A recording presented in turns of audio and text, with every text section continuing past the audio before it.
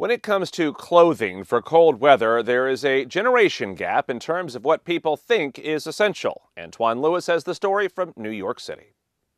Adult New Yorkers know when it's cold outside, you bundle up.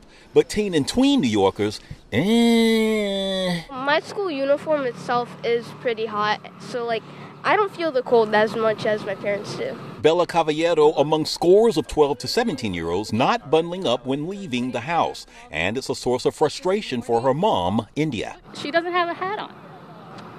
She doesn't, and a lot of kids are like that. Because I bring her to school every day. They're all like that. No hat, no scarf, no gloves. I don't feel like doing it. It's just be too tight sometimes, too.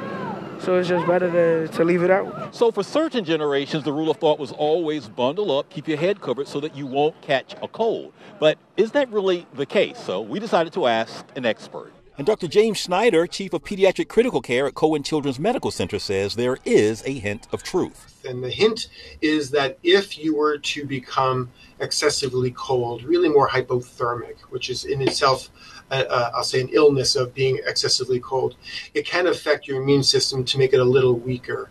But if you're talking about running outside for playing for 20 minutes when it's 50 degrees out or 40 degrees out, you're not wearing a coat, you're really not going to catch a cold. For me, I'm comfortable like this.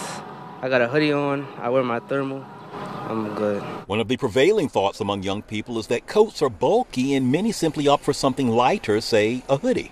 But not 15-year-old Serena Sanchez. I put mine on because I'm not trying to get sick. It's 30, 20 degrees every day this week. And colds catch like this, and COVID's still a thing. A couple of weeks ago, I did wear a coat. It was that cold. India says she's given up fighting with her daughter mornings before school, and she's moved into a wait-and-see attitude, she says. I'm pretty sure when she starts getting older, she'll start wearing the scarf and the gloves. I don't really know at what age they'll start feeling the cold, because I see a lot of high school students that still won't close their coat and stuff. It's amazing. I'm telling you, it's a superpower.